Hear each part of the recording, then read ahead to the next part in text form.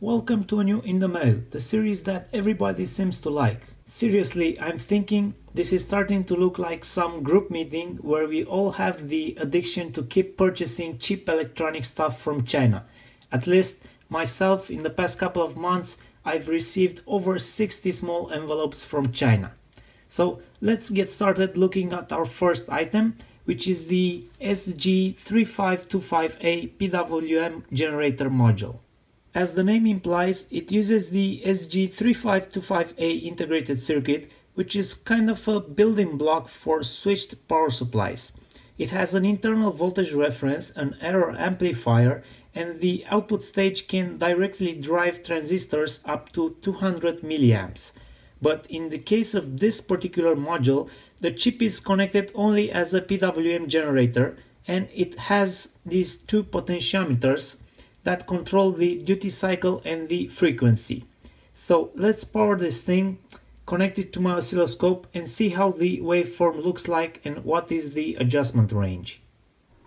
So you're probably noticing my scope is much quieter now than before. That is because of the silent fan I installed inside the oscilloscope, and if you haven't seen that video, there will be a link on screen to watch me replace the fan. I have the module powered from my bench power supply with roughly 10 volts, and we can see the waveform. Let's try adjusting these pots. Okay, so the first pot seems to be controlling the duty cycle.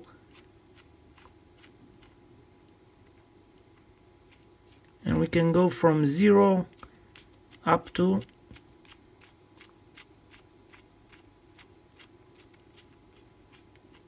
wow, we can go all the way up to 100%. So that's nice. Let's check the frequency adjustment.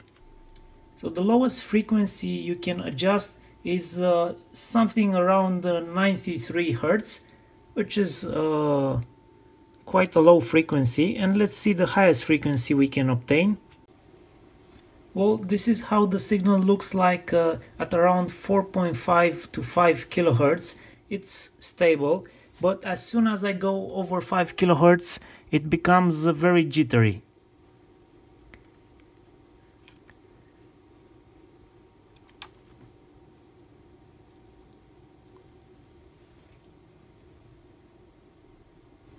So here is the signal at 27 kilohertz.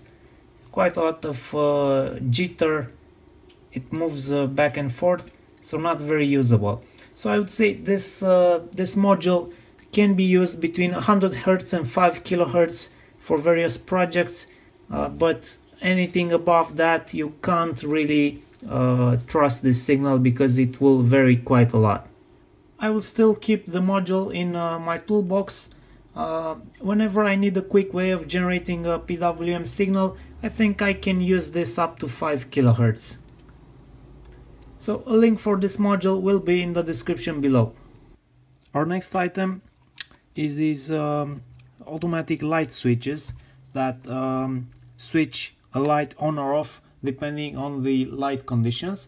So let's open one of these up and see what we get inside. I'm expecting to see a relay and a light dependent resistor, because that's basically the cheapest way to detect light and control something. So the way this works is you go in with a line and neutral, and you get a relay controlled line output. So you can use this one. For example, it's rated for 220 volts, 10 amps. So you could use this one to control, for example, a series of LEDs hooked up in parallel on this line output. Let's take a look inside and see what kind of circuitry it employs. The cost of one of these modules is about $2.50 from eBay.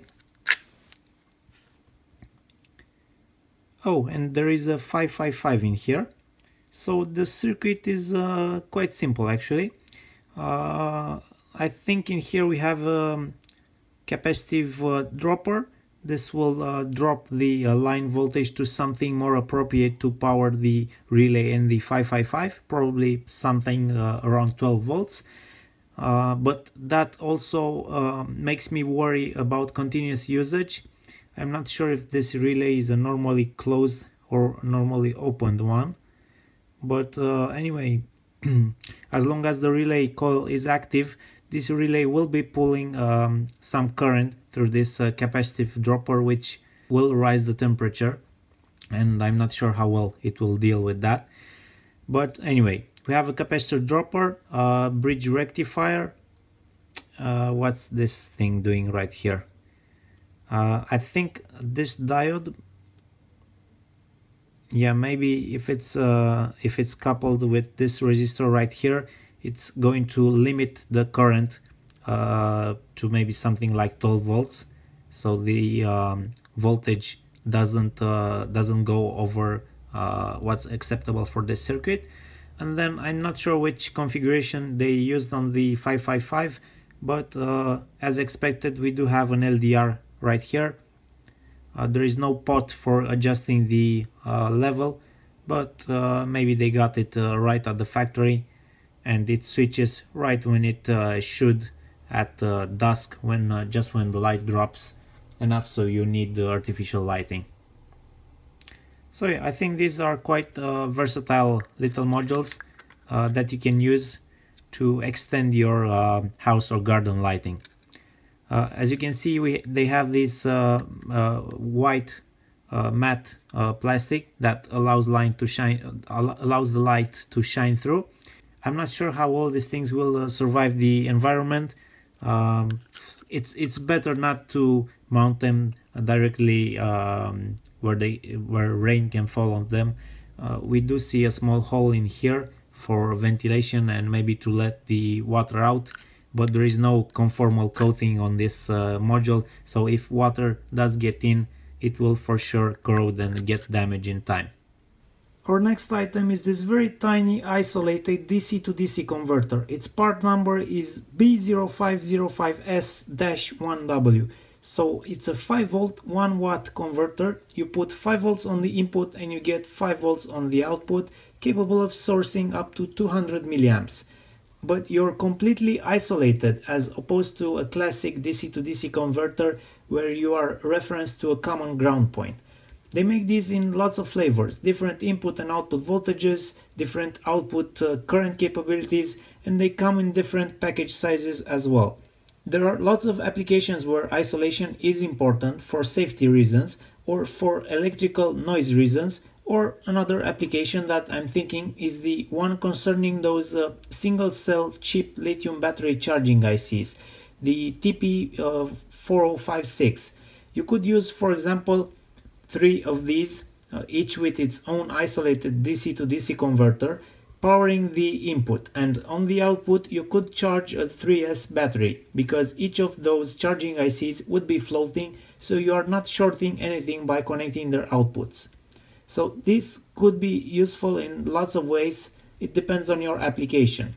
I don't have any particular application in mind at this time, but I wanted to get one just to have it close by in case I need it.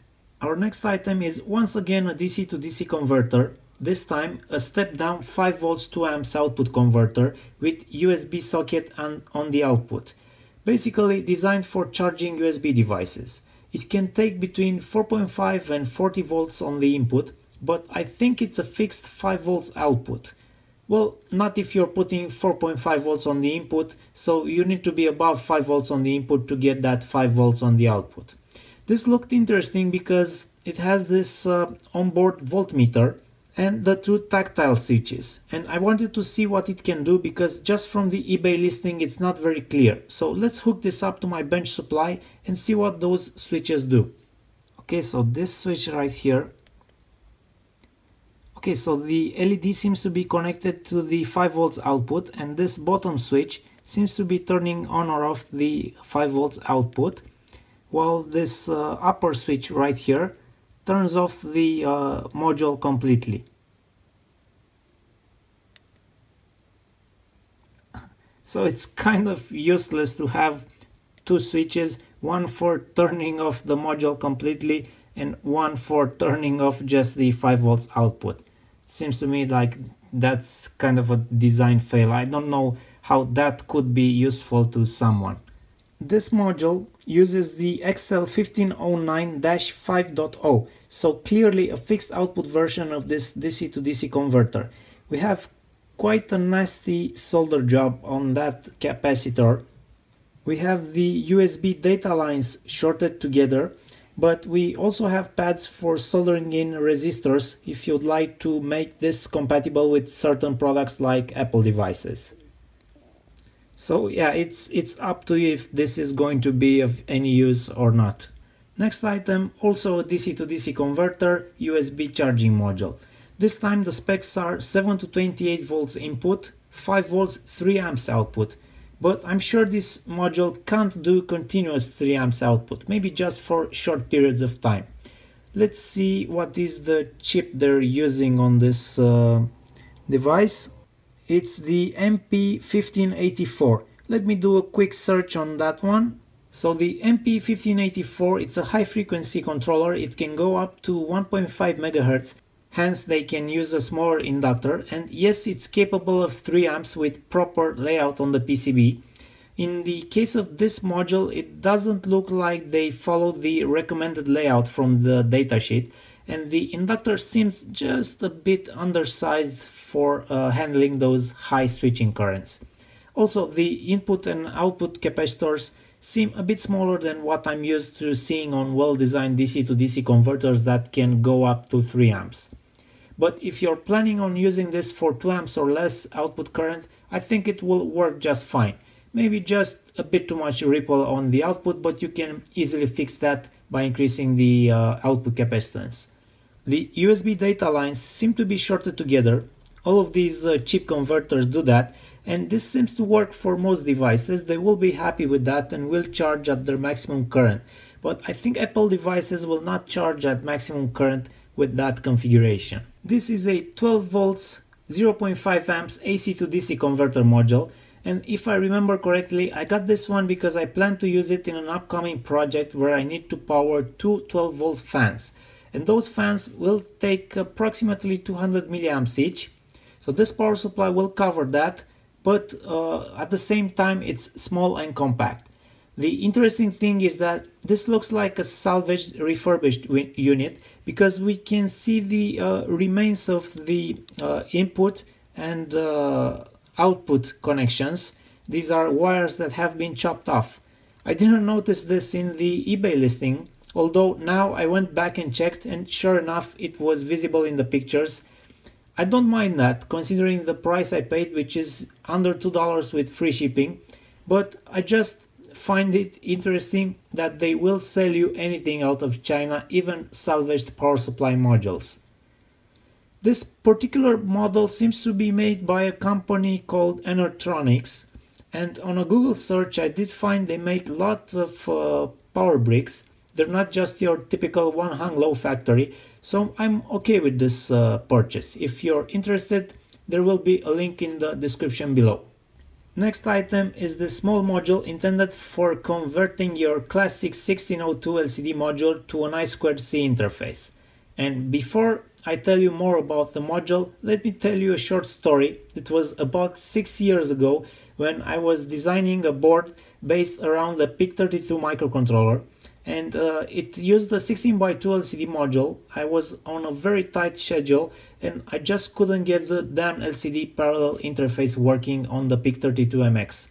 I still don't know what was wrong. Maybe I was doing something wrong. Maybe it was the peripheral library that I was using at that time. I don't know, but the fact is I didn't have time to waste on this kind of issues. I didn't have a logic analyzer at that time, so I just stuck a PIC16F on that board because I got working code for the PIC16F and the LCD, and I had that PIC16F drive the LCD interface while receiving data over a serial interface from the main PIC32 microcontroller. This raised the cost of the board by approximately $1.5 if I remember correctly, but it saved me hours of debugging that stupid problem. Now, getting back to our module, it's a different approach but for a similar purpose, converting the parallel interface of a 1602 LCD module to I2C that you can easily use to drive with an Arduino library. The module uses the PCF8574, which is an I2C 8IO pin expander, so it doesn't exactly know how to drive the 1602 parallel interface, but rather provides a serial to parallel interface, and a bit of code in an Arduino library takes care of the rest. They have this inline header, which is compatible with the standard pinout on these LCDs, so you kind of piggyback the module to the LCD like that, and you load the Arduino library and you're good to go. You even have the contrast adjustment potentiometer on the module. Really a nice module overall, nice to keep around if you ever find yourself in a situation where you don't have enough pins to drive the parallel interface directly. And a link for this item will be in the description below. And our last item for today's video is this LED controller for WS2812 RGB LEDs. I saw this thing on Banggood and I remember I had a strip of these RGB LEDs for some time and I never got around to playing with that LED strip. So I picked this simple LED controller from Banggood and let's see what it can do. I have prepared the LED strip with this connector for the purpose of this test, and on the input I will be supplying 5 volts DC from my bench power supply. I have adjusted the automatic exposure on the camera so you get a better sense of how the LED color looks like. We have these 3 tactile switches on the module as marked on the sales screen, but it's not obvious, but they are on the bottom side actually under the shrink tube insulator. We have 2 up and down mode selection switches that should toggle through the different modes, and 1 key for selecting the speed. So let's check these out. It's kind of hard to find their position and push them through these. Yeah, so this is the mode selection.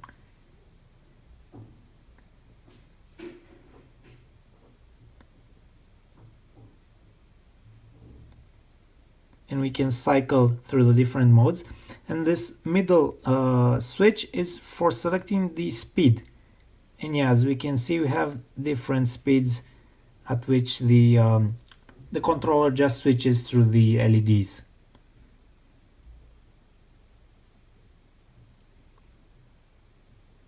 And we have just lots of modes in here. Like it will be very difficult to pick your favorite. What I'm curious about is to see if this thing will remember its current mode after power on, power off, after power has been removed from the module. So let's find a mode that is easy to remember. So this one, that's just switching through the through that blue color. So let's remove power for a second. Let's wait for everything to discharge.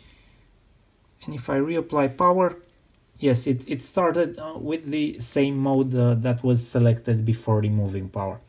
I guess that's a nice feature if you plan to use this module for anything in a project. It's nice that it remembers the last mode that it was in. That was all for today. As usual, links for all the items shown will be in the description below, so do check them out. I will see you next time.